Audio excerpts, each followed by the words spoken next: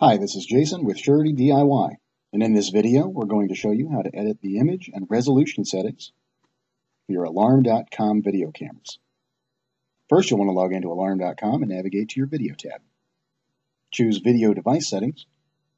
Make sure you select the proper camera from the drop-down menu, and the two menus we'll be looking at are Camera Image and Saved Video. First, let's choose Camera Image. On this page, you'll be able to adjust settings such as the brightness, contrast, sharpness, and the exposure settings for your cameras. You can just click and drag on the slider to change the setting. When finished, click Save to apply your new settings. Next, we're going to adjust the resolution settings. So we can go back to Video Device Settings and go to Saved Video. And once again, you'll want to choose the camera from the drop-down menu.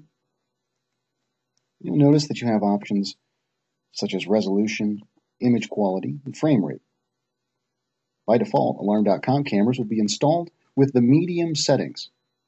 So if you want the higher resolution, you'll want to go into this menu and change the settings. This page also allows you to adjust the length of clips generated by the camera and by alarms. When you're done changing the settings, make sure to click Save.